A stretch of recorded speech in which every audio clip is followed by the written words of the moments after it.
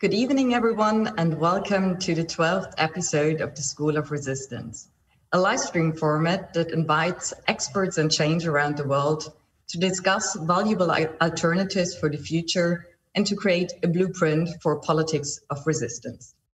This project is a collaboration between NTGent, IIPM, Akademie der Künste, Kulturstiftung des Bundes, and HowlRound Theatre Commons.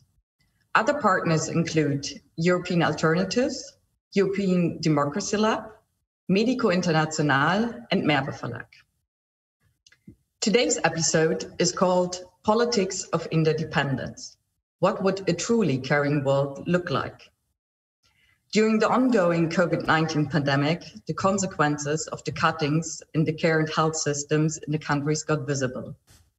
The unequal access, the underestimation of the sector's work, of the workers themselves got visible and even led to decision over lives. Neoliberalism taught us to be self-sufficient individuals, and COVID-19 is teaching us that we are not, that we depend on each other locally and internationally. Therefore, I'm very happy and honored to introduce you to our speakers of tonight to talk about a politic of interdependence and a truly caring world. I start to welcome Edna Bonhomme. She is a writer, historian of science, and interdisciplinary artist.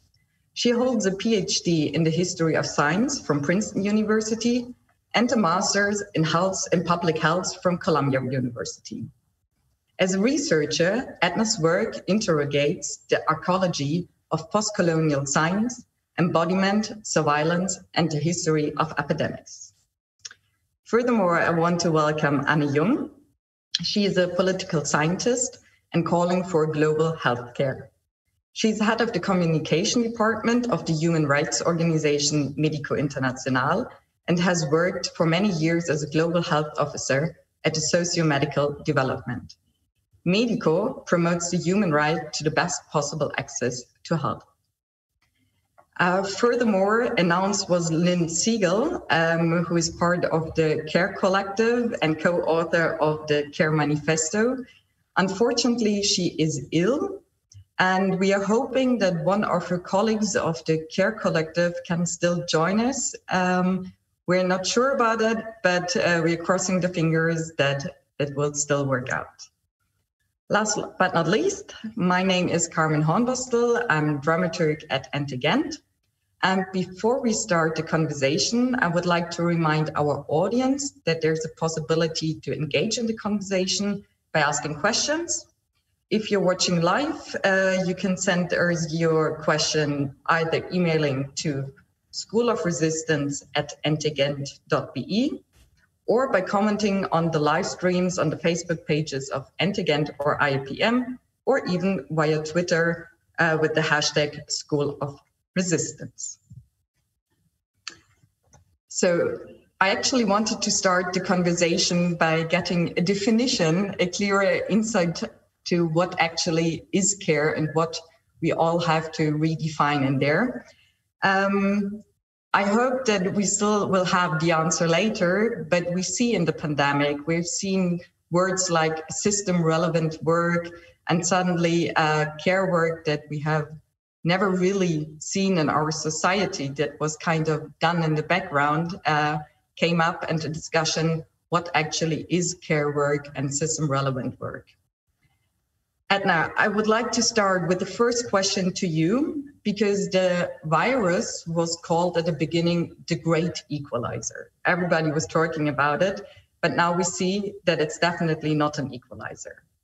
Being in the home office is a privilege, and the most unprotected are the ones who cannot stay at home, for example, and mostly our care workers. And this work is mostly done by women and migrants. Could you please explain us a bit more about the inequality that the virus is showing us? So first of all, thank you so much, Carmen, co-panelist, as well as the School for Resistance for organizing this event. And you're right to point out that social distancing is a privilege. And for those of us who have that privilege to be able to work from home, that's something to acknowledge. And one kind of group of people I would also like to give gratitude for are the care workers and the essential workers who've been putting their lives on the line, especially those who are underpaid, undercompensated, and face very precarious situations. And I guess I will give a brief kind of gesture towards the care and what is so important about care. I think that it's absolutely ubiquitous in our society, and it shapes how we survive and thrive in this world, even if it's not acknowledged. At the same time, it's part of various forms of rituals that allow us to not only heal and move through this world, but it also gives space for us to really reflect on excavating things like ancestral memories, being able to provide care for others on a kind of interpersonal level, but also having a collective, very participatory experience that allows for repair. So I would say that care is very fundamental to how we move through the world, even when that world is in flux. So thank you for allowing us to be able to meditate on notions of care in this moment. To turn to your question about COVID-19 and this pandemic, I would say that last year was definitely a period in which people regained their interest in biology. That is to say, now people know what mRNA is, genomes, people are trying to understand concepts such as herd immunity. And part of why this moment matters is because the social conditions of disease and its heaviness upon us has made us susceptible to trying to understand the dynamics of not just COVID-19 as a pandemic, but also other epidemics that have persisted and continue to persist, like cholera, malaria, and so on. And one of the things that we are seeing as the disease mutates and changes, we're also seeing how our social structures and hierarchies are changing in the midst of this global pause. So the events of 2020, as they continue today, has also enlivened scholars, writers, everyday people to reflect on the racial inequalities, the colonial inequalities, and social discomforts that we're living through. In one of the a New Yorker essay that Keeanga-Yamahtta Taylor wrote, she said, quote, "This macabre roll call reflects the fact that African Americans are more likely to have pre-existing health conditions that make the coronavirus particularly more deadly," end quote. And so this perpetual death or perennial death is something that is obscured in some ways, but is ongoing in light of the racial violence that we've been witnessing, not just in the United States, but elsewhere. So even here in Germany, over the past several years, there have been far-right attacks in Halle, Hanau, as well as in Chemnitz. So the ongoing pandemic juxtaposed with structural racism and police brutality has very much been part of perpetuating some of the medical inequalities. And part of what we can think about when we think about what it would look like to actually address the pandemic is to actually try to understand who are the most marginalized people in society, what are the structures that we need to address to be able to provide not just care in an abstract sense, but adequate compensation, ensuring that people have time off, ensuring that the resources and goods in the global north aren't just sitting there, but actually get distributed on a full level. But then also beyond that, the question around refugee and migration, where for migrants who particularly are coming from North Africa, Western Asia, and the rest of the African continent, ensuring that they get amnesty, immediate amnesty during this crisis, as opposed to the shutting of borders to them. And as, of course, the ongoing climate crisis continues, dealing with that is also going to be part of ensuring that the virus doesn't disproportionately impact those who are facing massive drought in their home countries, et cetera. So if we think about the virus as one biological element, it's not the only element that is producing the inequality. If anything, it gets perpetuated by the colonial, capitalistic, racist, and gendered inequalities that we see so present in the world. But what I would say is necessary to be able to remedy those social inequities is figuring out actual concrete policies that upend the many social political structures that oppress so many people of the world. I'll stop there.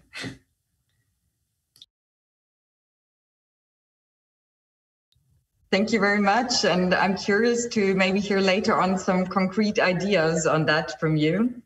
I want to stick a bit to the topic of inequality, because there's another inequality that we're seeing in the moment in the international distribution of the hope-giving vaccines that are developed.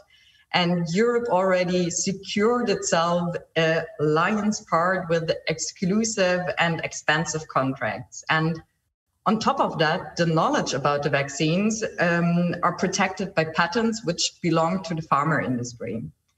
And nearly all countries with pharmaceutical industry denied and refused to have a patent pool, which would make the knowledge about it accessible to everyone and would allow as well a quicker and local production and distribution of the vaccines. So I would like to ask to you, Anne, to please explain us the patent concept briefly, and as well what holds us back in Europe to share our knowledge, and what role in all of this the farmer lobby actually plays. Thanks again for having us tonight. I start in explaining the global patent system.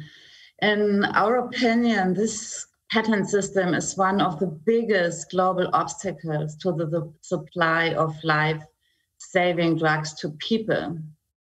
The patent system has focused knowledge production and health on profit maximization and capital gains, rather than on research and development and equitable distribution of life-saving medicines. So this is a very general problem, not only a problem of this current pandemic. This patent system is based on the assumption that this could create an incentive for innovation, because research into medicine will be refunded by high prices of medicine protected by the temporary monopolies that the patent system assures. In doing so, it does not meet global health needs. And the patent system ensures that even those drugs whose development is based on publicly funded research are sold at high prices. Innovations are being paid twice in this logic, once through public funding of research, and a second time through these high prices. In my opinion, this is a very serious form of privatization. And it also conceals the fact that public financing of research and development would be more favorable from an economic point of view than refinancing it through patents and high prices. The central problem of the innovation through patents is that it triggers research only in areas where profitable products are secured, meaning that health problems of poor people are neglected, like malaria and others, as they or their health systems cannot pay for the medicines. During the last year, the pharmaceutical industry receives billions of public funds for the research and production of the vaccine, yet it is allowed to set the price of itself without any transparency and keep the research results protected by patents and other mechanisms of intellectual property rules, like the TRIPS agreement, some of you might know. That's why the vaccine is expensive.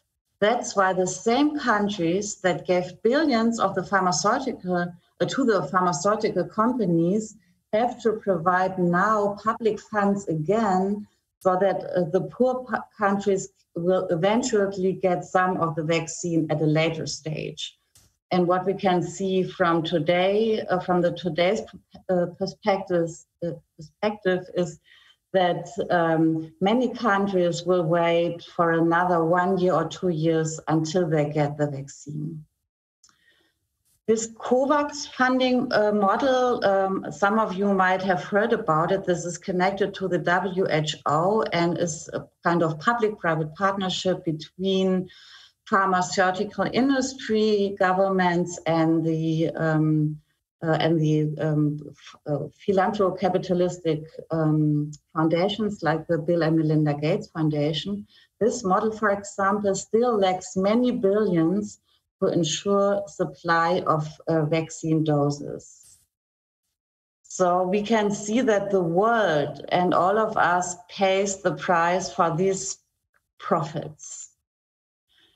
But it would be too easy to blame only the pharmaceutical industry alone for this situation. Politicians have failed to attach conditions to the allocation of public funds, and this is now falling on our feet.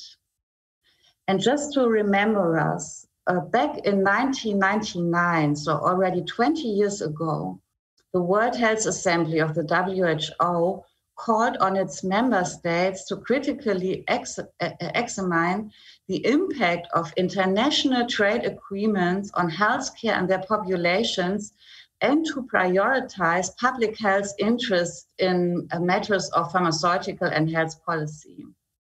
A stronger wording which explicitly placed health above economic interest was prevented by massive pressure from the Western industrial countries. And this is the same situation we are facing now. So this global injustice is evident in the coronavirus pandemic and goes beyond it at the same time. It is particularly visible in places where people cannot afford essential medicines, like you mentioned already before. Despite rapid medical progress and the availability of medicine for cure and treatment, millions of people die every year from diseases like tuberculosis, diabetes, or malaria. And the WHO estimates that 1/3 of all patients worldwide do not have access to urgently needed drugs due to high prices and other structural obstacles. So the deadly force of this system is particularly hard for those who are marginalized in their origins and income. And these zones of exclusion, how you can call it, range from refugee camps, like we can see right now on the island of Lesbos and the refugee camp of Moria and others, to urban slums all over the world and entire countries. So to come to an end for this first questions, incremental changes to this system, such as life-saving price reductions for HIV drugs, only came about a result of years and years of international public protest, and thus had to be forced by civil societies and countries particularly affected by the pandemic. The patent system itself also creates barriers to research progress by patenting research method and instruments. So overcoming these unjust structures is an anticipation of a future in which services of public interest are freed from the market and profit principle, and which places the human right to health as a public good in the center of health policy. Definitely. And maybe I can ask once more, like, for example, you're based now in Germany. Knowing all this, why is the German government not just saying, okay, we change it and it will be a public good? What is the Or what is the government gaining by giving all this money, as you said, even twice to the pharma industry? Yeah, I think we can deepen this debate later on in the next questions.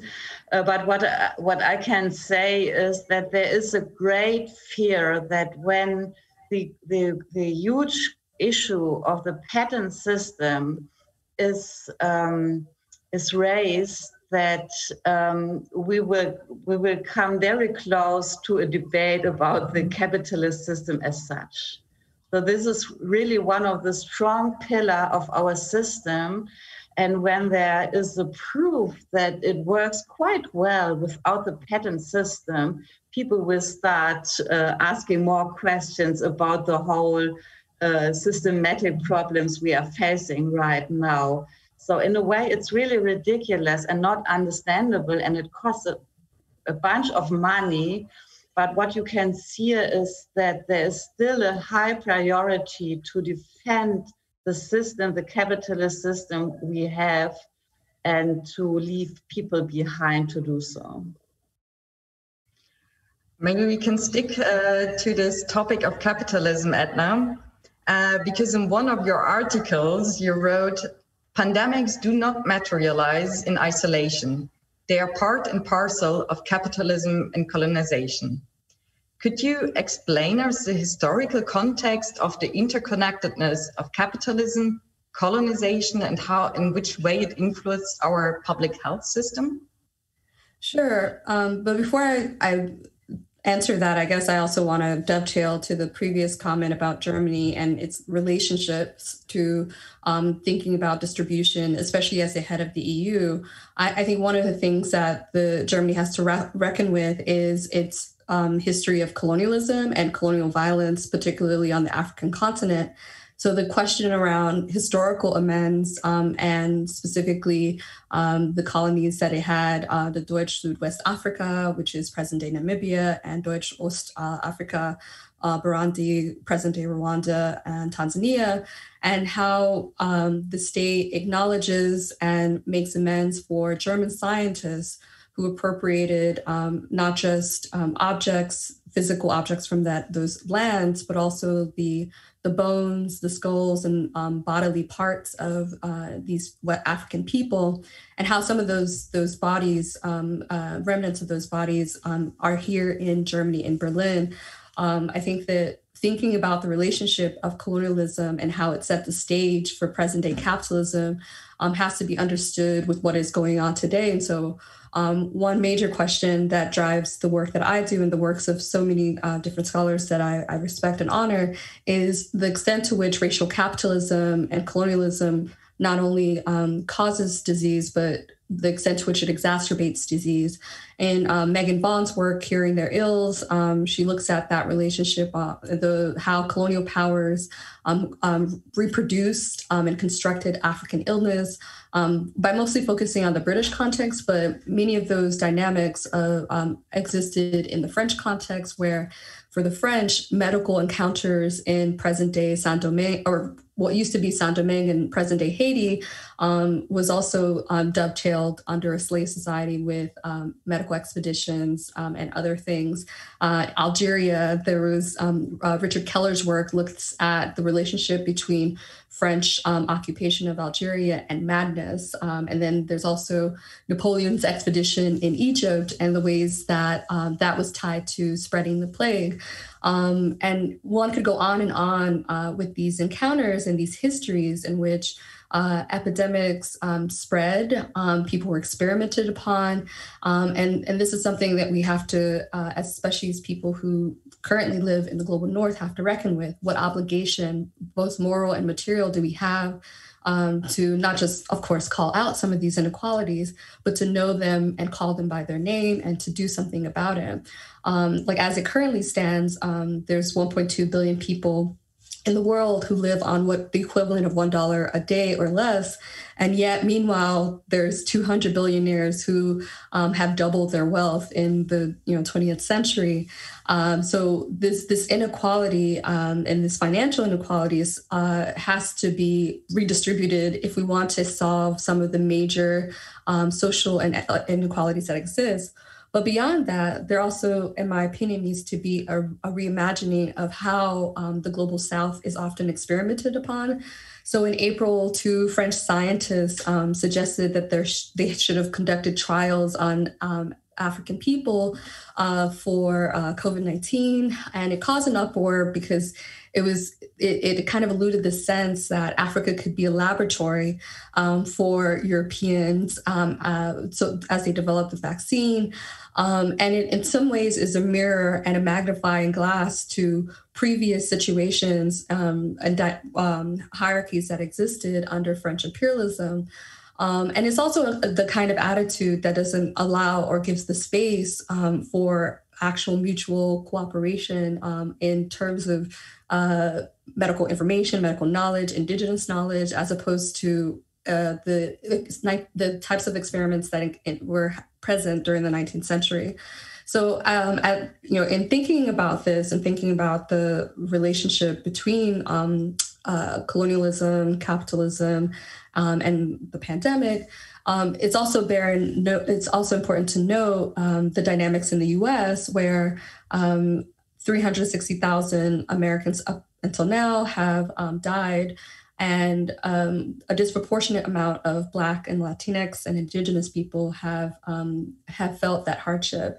And at the same time, what that then means is it's not just the death that occurs and the people who mourn their death, but the millions of people who've lost their jobs, and a portion of whom might not return to those jobs, the acute economic hardship that is happening in the context of a lockdown, and in a context also 1 week later, an insurrection led by white supremacists in the U.S. Capitol. And so thinking about this dynamics, it's important to note the hypocrisy that existed, for example, during the 2008 economic crisis, where banks were bailed out, like in the U.S. In fact, they were able to get about $4.5 trillion between 2007 and 2015. And yet when working class, everyday Americans were begging basically for some kind of relief, there was a $1,200 check once in the late spring.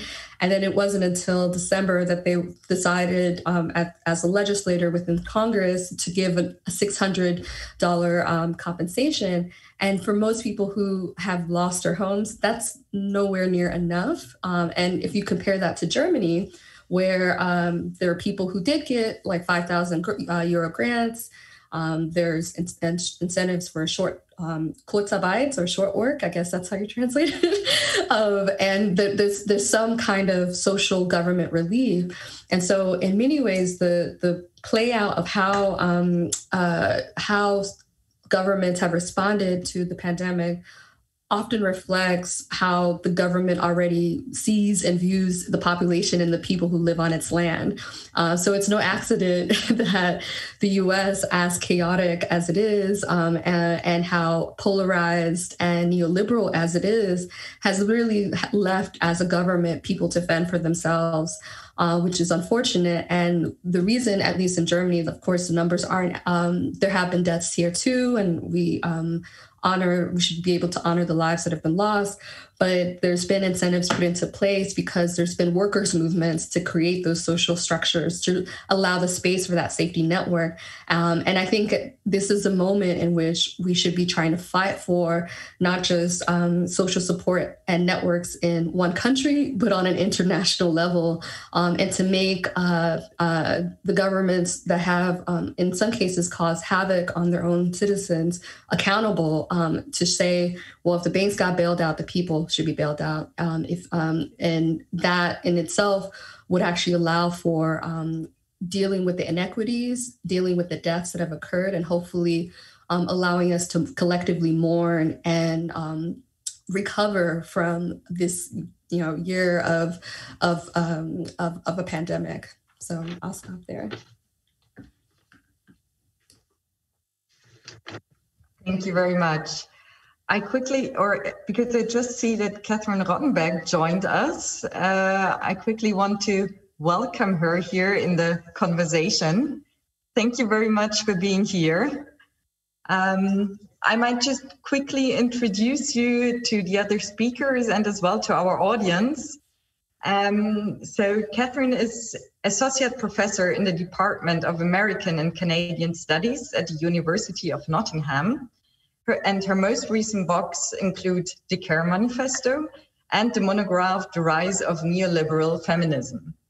And thank you very much for spontaneously replacing Lynn Siegel, who's ill. So welcome. Thank you so much. So what have I missed? I'm sorry, I was coming from another meeting and here I am interrupting in the middle as Edna was so eloquently speaking. So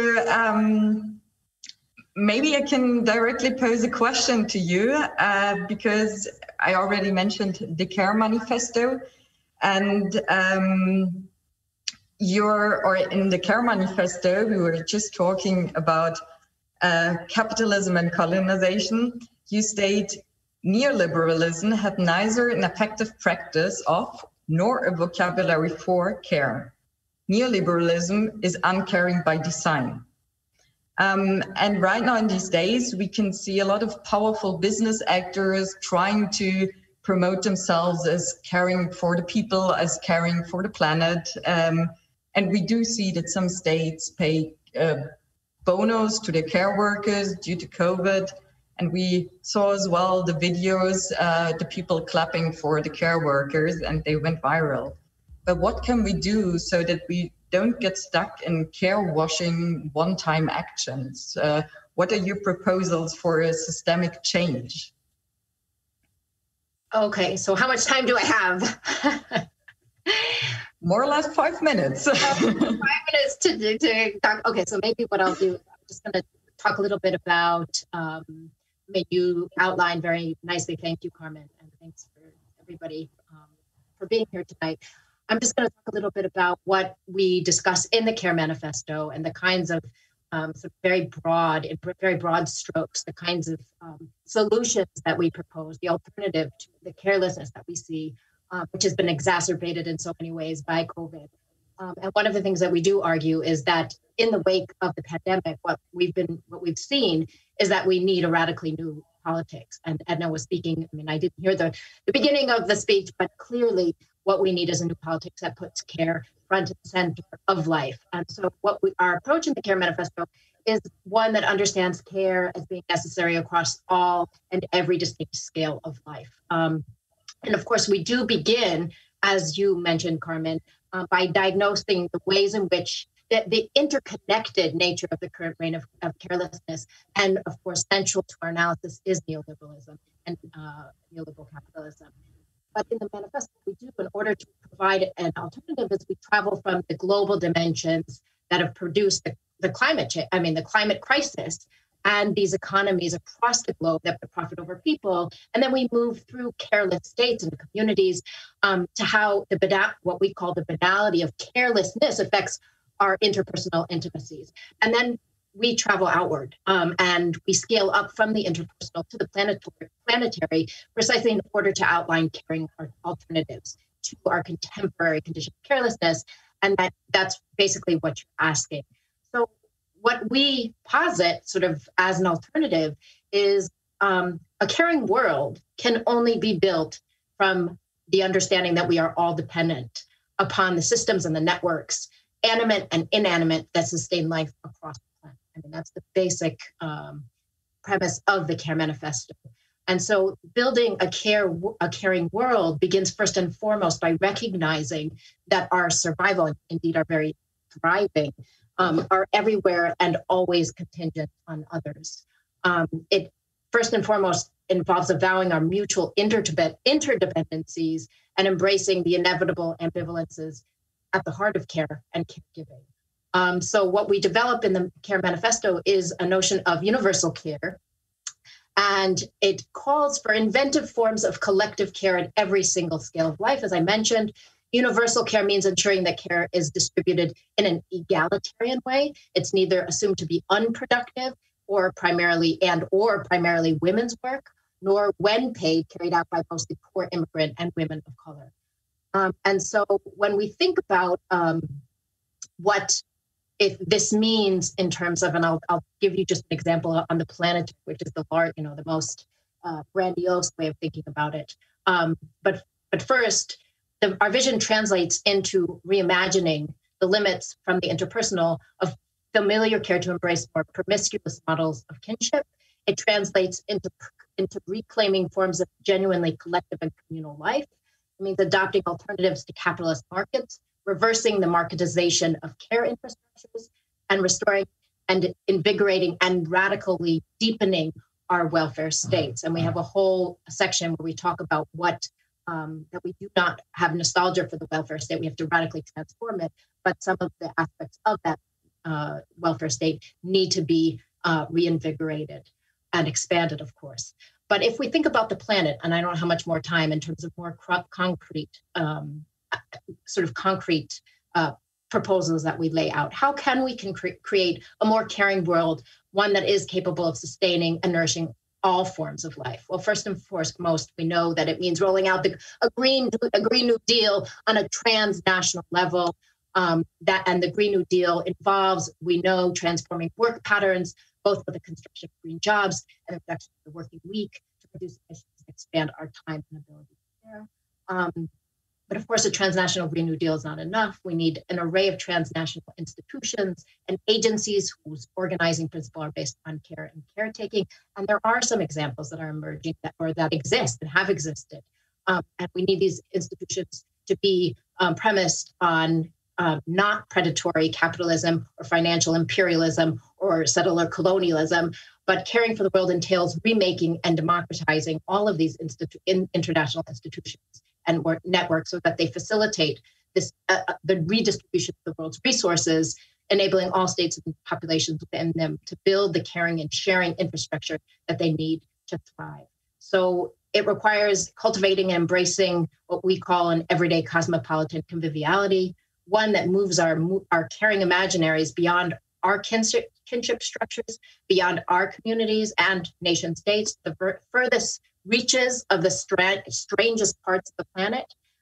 That means that we have to cultivate cosmopolitan subjects who are literally citizens of the world, are convivial, have care for the world at their heart, and recognize our irreducible differences as well as our profound interdependencies. And again, this brings us full circle to one of the basic premises of the Care Manifesto, that it's only by valorizing rather than disavowing our global interdependencies that we can create any kind of caring. So that was like, woo, but that's the best I can do. 5 minutes after coming out of a day of meetings. Thank you very much. That already gave a very good insight in what the Care Manifesto brings more in detail. And I would like to stick to this question of how we imagine specific new systems. And I would like to ask Anne, because as you already said, more than 3 million people are dying every year because of tuberculosis, because of malaria. And it seems that in the global north, these numbers, nobody knows them, nobody cares about them. And as well, the research about these diseases is not really enhanced because it's not profitable for the pharma industry, as these diseases play a minor role in the global north. So my question is, how do you imagine a global healthcare in which the global south does not depend anymore on the humanitarian gestures that you have described already before? And as well, what are you concretely demanding in regards to the Patents Kill petition that we have linked today as well? Yeah, thank you very much for this question. I will answer it in a second, but I would like to refer just with one sentence to what Edna said before, because I would totally agree with what you explained, Edna, in your last comment. And in my point of view, this blockade policy of the industrialized nations that I mentioned And their insistence on these voluntary donation-based solutions are a form of neocolonial behavior. Poor countries are relegated to mechanisms that create dependency and widens inequality, as, for example, also the South African delegation noted at the end of the WHO round, where they were discussing the question if there might be a so-called waiver in the TRIPS agreement that would allow to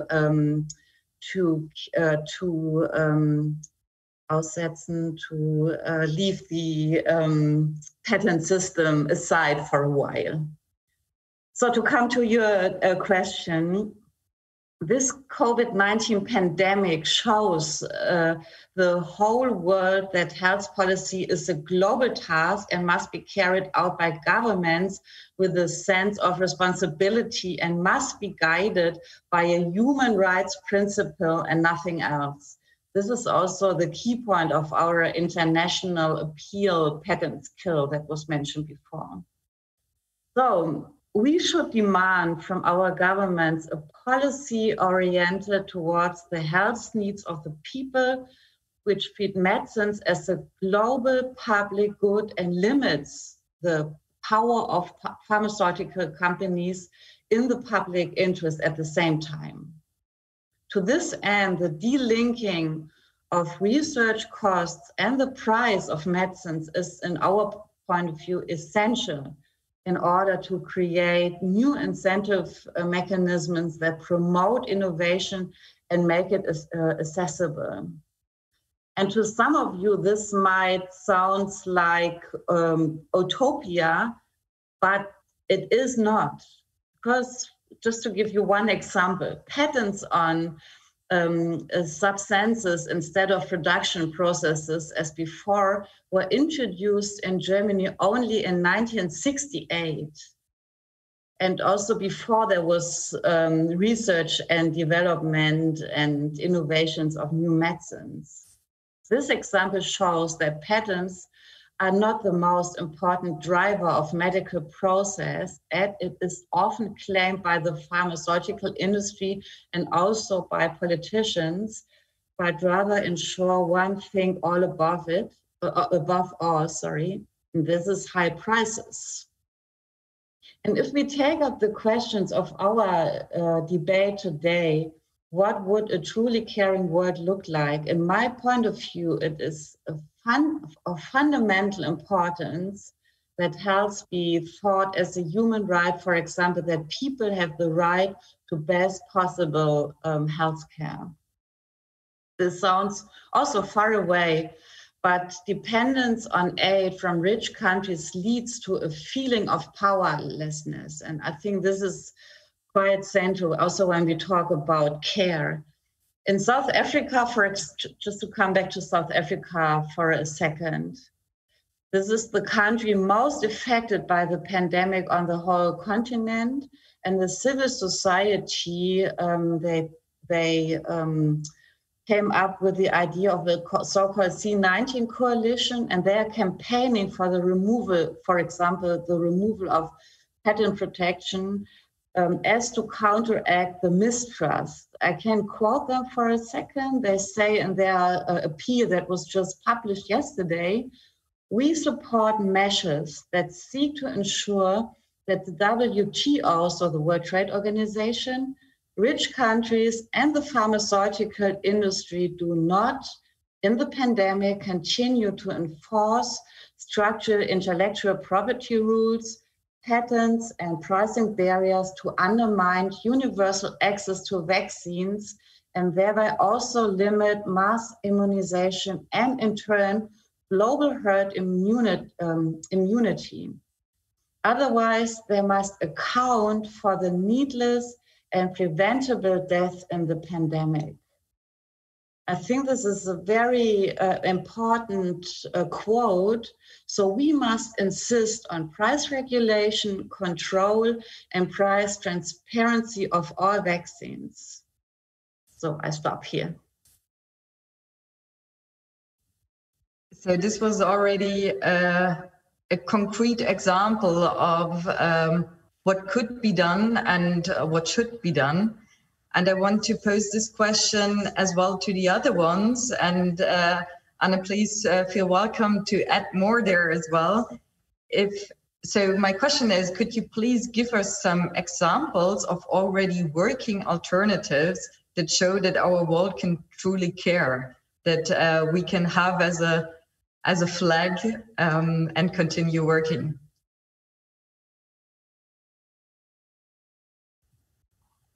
Who would like to start of the two of you? Catherine, I see you put it. No, I know it doesn't. This is one of the questions in the manifesto. We draw on historical examples of more caring alternatives to the present. But we also think about, our whole spiel is basically that if we need to completely overhaul the current system, and in order for this to be sustainable, to have care front and center, and to have a caring world, caring communities, or even this bizarre thing, caring state, the priorities have to be completely transformed. But we've seen moments in which where care has been front and center, and in the manifesto, we talk about drawing on past examples, but also during the AIDS crisis in the U.S., the kinds of organizations that organized around caring for the sick, and as again, interestingly connected back to what happens when you have volunteer or grassroots organizations coming in and taking over what should be state or structurally organized solutions. And I can talk a little bit about that later, but we can think about also the mutual aid groups, at least in the UK, that sprouted up in the wake of COVID as an example of the ways in which we have to have both bottom down, but also in the Care Manifesto, we suggest top down, but not in the way, not hierarchical, but also coming from different levels. We talk about places like the City Plaza, a squatting hotel in the center of Athens. And there are many examples, but the problem is, how then do we scale up these examples? How do we make them sort of the norm rather than the exception?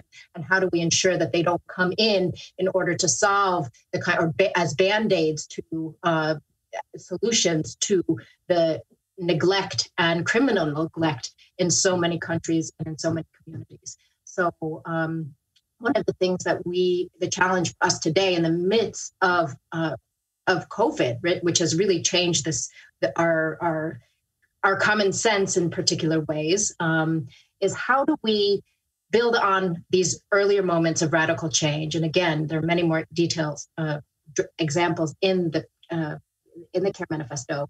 And how do we build upon progressive visions of, let's say, even thinking about Rojava in the Middle East?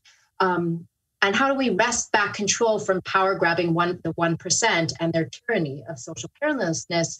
And I think what's interesting to think about, at least in the first few months of COVID, and things are changing so rapidly, I don't know if you could continue to say this, but care for the vulnerable has been taken seriously by certain segments of the population across the globe.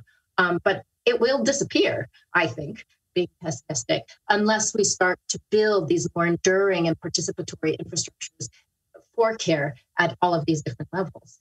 So we're grasping for specific examples that can help us. There are a lot in history, but the question is also, how do we make them? How do we learn from the things that didn't work in the past, and how do we make them sustainable and expand them in the future? And so the Care Manifesto provides certain templates, but it's not prescriptive in that sense. We're all in this together, and we have to think together collaboratively how to go forward. And would you like to add here and tell maybe some alternatives that you have worked on or that you know and you can share with us? So I would say that one of the many things that has been part of the kind of political uprising in this moment that should be part of care work is also the question around abolition. I think abolition should be centered not just towards the prison industrial complex, but abolishing wage discrimination, abolishing border systems, abolishing the very structures and foundations and pillars that have had uplifted racial capitalism, because in many ways, many of us who have to witness the specter of pain, have to bear in our DNA, in our bodies, the racial capitalism, it leads to an exhaustion that many of us realize has to just be withered through abolition. At the same time, I've been very inspired, whether it's through my own participation or just witnessing from a distance, thousands of kilometers away, the collective fight on the streets, the creative expression that people have, the ways in which people can utilize mutual aid from the bottom up to be able to care and redistribute resources within communities. It also, for me, is important to ask and think about more deeply what repairs are conceivable, even when we have these systems of oppression still in place. How do we heal from the colonial wounds, the capitalistic wounds, through collective practice and care? And I agree that implementing universal care, as the Care Collective has put forth in their book, is so important. And an example of that collective care that I saw, at least on a creative sense, here in Berlin, the Niam Bingi Lab Collective, as well as We Are Born Free Radio, had an 11-day performance here in Berlin called Radical Mutations on the Ruins of the Rising Sun, where during the early fall, there was a production and a set of conversations and series in which people were invited to think about mutations, the social changes that they've been doing, thinking about their history through drag performance, through a radio program. And one of the things that I noticed upon seeing who was being able to be put on stage was that of the 70 artists, musicians, dancers that were participated, majority, I would say 95%, were Black, Indigenous people of color. And to gather that many people in Berlin, many of whom are precarious, and in some cases undocumented or documented, some people who haven't necessarily migrated, but as people of color, they're perceived to be migrants. And part of why that was so important in the middle of the pandemic to celebrate and bring life to the talents of these artists is that so often in Germany, people of color are silenced and aren't always visible as the typical idea of what Germanness might mean. And to come together in a moment of alienation and isolation meant that we could challenge the colonial history, that we could challenge the idea that we're not here. In fact, if anything, having a stage at How meant that we could say and create our own archives through the We Are Born Free Radio sonic archives, but also it gave us an opportunity to see that you can gather while socially distant, of course, during a pandemic, and reimagine another future, reimagine a set of possibilities where one particular artist or dancer try to break the fourth wall through sound. Another artist try to use comedy to be able to, in German, speak to some of the various stereotypes about traditional mainstream German culture. And I think that for me, it was so important not just to see something like this present, but to also find that joy that we want so much from ourselves, and to exercise that through a restorative and collective act of performance. And I think the contradiction of living in an epidemic under capitalism is that when we're presented so much with sickness and with death, we can absorb that in our bodies, but that it's really through those creative acts that we can start to undo the visible images of destruction. And it's in this way that I'm really inspired by Audre Lorde's cancer journals, where she, as she was dealing with cancer, documents going from depression to this point in which she saw care as self-preservation. She saw care as affirming her joy, even if her body wasn't always feeling that. And she saw care through writing. And so for me, the care work and trying to exercise that is the act of asserting one's joy. It's the act of asserting collective unity and gathering. It's the act of abolishing systems of oppression. And it's also the act of just being able to express one's creativity in a world that may not always recognize it. And so it's in that way that I would say that I champion the creative works that have been coming from Black, Indigenous, and other people of color who've been doing that on a global scale in spite of the global, pandemic, in spite of racial violence, in spite of colonialism. We're here and we have power, and we do have a creative voice. So I'll stop there.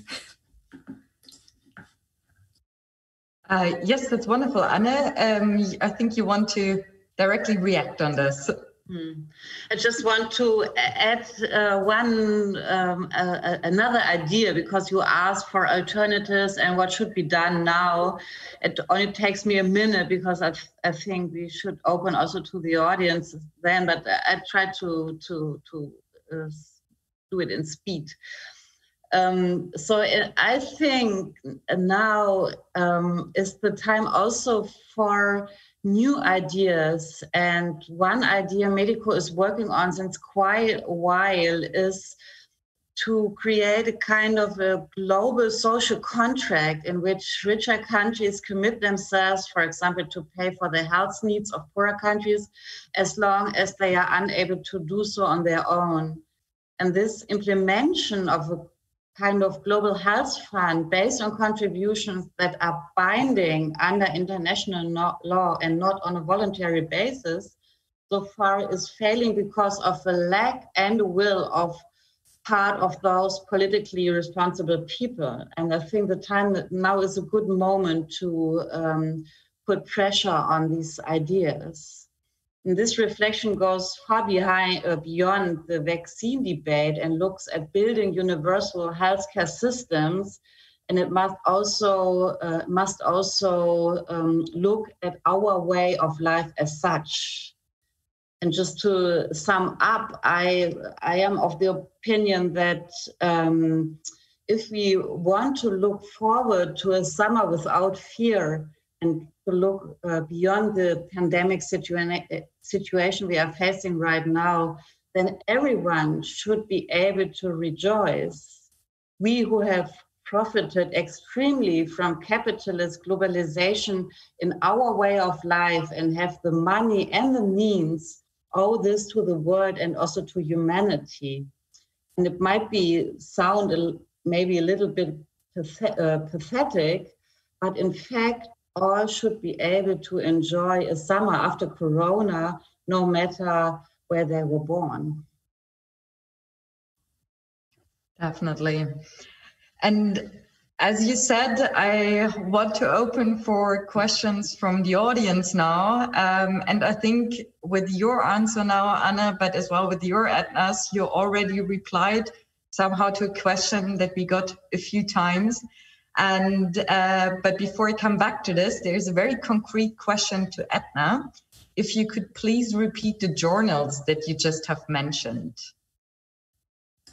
The journal or the particular 11-day performance?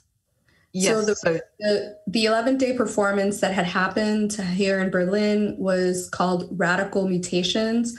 On the notes of the rising radical mutations and on the ruins of the rising sun, and it was curated by 3 people who are part of the Nyambingi Lab Collective.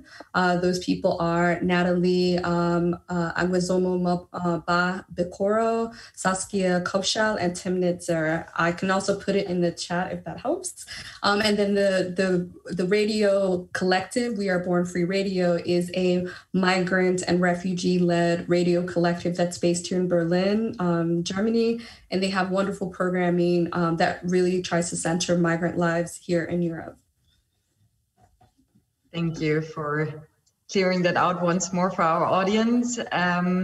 Yes, a lot of people are asking via mail, via chats, really how can we avoid that after Corona, everything, or after COVID, everything will be the same as before. And you gave now, we had already the arts as one possibility to preserve what we are gaining now.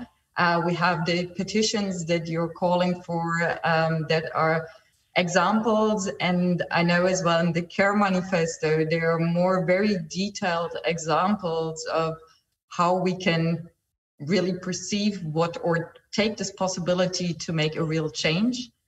Of course, you can add more, but I do have another very concrete question for Edna. So it is, how is racist thought connected to the way modern medicine operates? You, Edna, as a historian, could you elaborate a bit how racism is connected to different diseases and sicknesses? So the first thing I would have to say is, as many historians of medicine that I know and historians that I know would argue, is that race as a construct is not real, and that's a biological construct. That is to say, there is one human race. However, racial identities as we understand them and how people move through the world, as well as racism, are very real. Unfortunately, when people see me, I am unambiguously perceived to be Black. And there's wonderful things about being a Black person culturally, the history of resistance, beauty of like our culture, music, etc., and intellectual traditions from W.E.B. Du Bois to Zora Neale Hurston. I'm proud of that. However, what that then means, though, despite all of those achievements, is that racism as a kind of process that is linked to the transatlantic slave trade, as someone who is the descendant of slaves, who was born on indigenous land in what is often called the United States, that impacts everything from life expectancy to the ability for doctors to perceive or understand the pain that I may or may not be experiencing, and to the point of maternal mortality. So in the United States, where I was born, the maternal mortality rate is worse today than it was 30 years ago for Black women and Black people with wombs. The maternal mortality of Black people with wombs is also worse today than it is in the United States than it is in Kazakhstan. And so that is not because of our internal biology, but rather how medical system treats us. It's what Harriet Washington often terms racial apartheid. And there's a history to that legacy that is tied to everything from the ability for people to access medical resources, the history of experimentation on people's wombs, the history of sterilization, the history of eugenics, and even just the present day, who can even afford to have healthcare and health insurance within the context, not just in the United States, but on a global scale, which has been pointed to earlier. And so when we think about that history, that legacy, and the current dynamic, part of what is needed, I guess, as a kind of global dynamic is to try to undo that damage, to undo that work, to create anti-racist policies, to train medical practitioners to shed that unconscious, or in some cases very conscious bias towards Black people, Indigenous people, etc., and to really collectively heal from those both internalized and also just vivid markers of racial discrimination in the healthcare system. I would say that part of that will also mean being particularly caring towards and listening to people of color, Black people in particular, who've been the victims of health biases, racial biases, and then to also learn the history of that. So I'm very I love the history of people who've been able to highlight this. So like Dorothy Roberts, Killing the Black Body, who highlights that history of anti-Black racism and misogynoir in particular, a term coined by Moya Bailey. Harriet Washington, who I mentioned, Sadie Hartman's Wayward Lives also briefly mentions the work of Marion Sims, who experimented on Black women in the 19th century without their consent. And it goes on and on. The work is there. Unfortunately, many many people don't know about it or in the mainstream, and not enough is being done to undo that damage. So again, like racism as a construct that we live, that we see, even if people might not think they're part of that system, has to be examined, has to actually be targeted towards the medical system, and has to be something that is approached with care, so that we listen to those who continue to be disproportionately impacted by those inequities. I think I'll stop there. Thank you. And I see as well that we are at the limit of our time, but I would like, as the people are really asking and searching, it seems, for a hope, giving another example how to keep care after COVID. I would like to ask if any one of you wants to give one last example, one hope-giving one, or anything else. Otherwise, after this last round, I would close our conversation. Can I just say a closing word and thank the participants, and I apologize again for coming late. I think that what comes out of everything that we've been saying, whether the focus is on racism and the medical system, or whether it's on the current COVID crisis, is that the only way in which we can create an alternative society is if the infrastructures are in place, if they're resourced, if they're egalitarian, if there is not only an abolition of the systems of oppression, but also rebuilding in a way in which care is front and center. And I think we're all speaking in different, we're all focusing on different aspects of it, but ultimately what a caring society requires is the resources that are distributed egalitarianly, I don't know, that's not a word, and also that we have more time to do the kinds of caring work and the kind of creative caring work that needs to be done in a post-COVID world. And so that is, and if you look at what's happening within the dying empire of the UK, right, not only is it not doing anything else for, it's now England again, but it's devastating its own population, right? So that the numbers coming out and the money that is, the public money is going to these corporations, and 5 corporations are basically helping to determine, US elections, to what's happening in terms of distribution of medical goods. And I think that we really have to rethink in the wake of COVID, in particular, given the context, how we go forward. And there is hope. We just have to create it. We can't try and find it.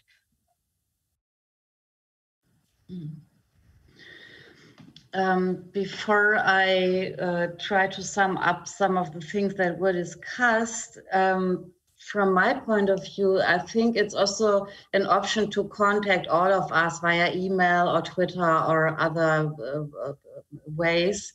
And you can raise your questions or add or comment on what we discussed now also at a later stage. So we shouldn't close it here. And what I can add is that I must admit that I'm not too optimistic when I take a look into the future. But I think what we learned from this pandemic is that we are facing a polydemic that already started before Corona and will continue afterwards. And so what we can maybe learn is that we try to combine our different approaches and social struggles and movement into one, because we saw the interlinkages between all those things happening. Because just to give a last example, it only took the blink of an eye for millions of people to lose their precarious jobs in, for example, Asian textile factories, because the large textile chains that we know here around from our shopping malls no longer collected their orders or did even pay them. So what we observed was the fragile situation of the whole system. And I think maybe we can also gain strength for the future social struggles, realizing how this is all linked to each other, and that it was possible to stop the whole machine. You know, the planes remained on the ground, and this is something also Greta Thunberg raised, that what we experienced, a situation that was different, and where everybody said, when we stop the whole machine, everything will break down.